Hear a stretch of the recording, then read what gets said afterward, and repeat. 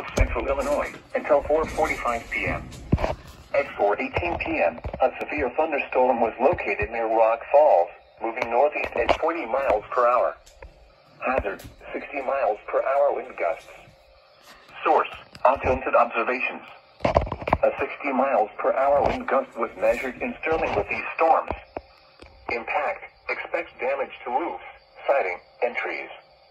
Locations impacted include Dixon, Franklin Grove, Grand Detour, Nelson, Harmon, Woodland Shores, Aldena, Woosung, and Matuska.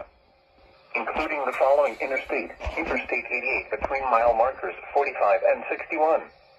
This includes Sauk Valley College. A tornado watch remains in effect until 8 p.m. for north central Illinois. For your protection, move to an interior room on the lowest floor of a building. A tornado watch remains in effect until 8 p.m. for north central Illinois.